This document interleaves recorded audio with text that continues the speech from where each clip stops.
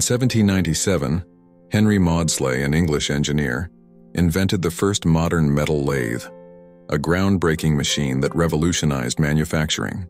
Before his innovation, lathes existed, but were limited in precision and mainly used for wood. Maudslay's lathe introduced the use of a slide rest, a tool-holding device that allowed metal to be cut with far greater accuracy and consistency than by hand.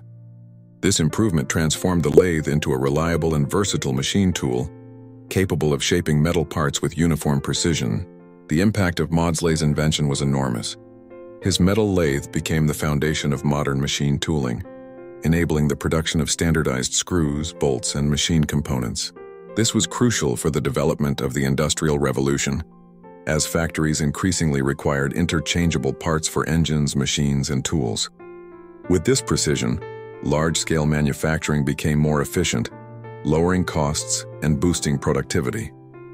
Maudslay's lathe also laid the groundwork for future innovations in engineering, leading to the development of milling machines, grinders, and other machine tools. Even today, the lathe remains one of the most important machines in workshops and factories around the world.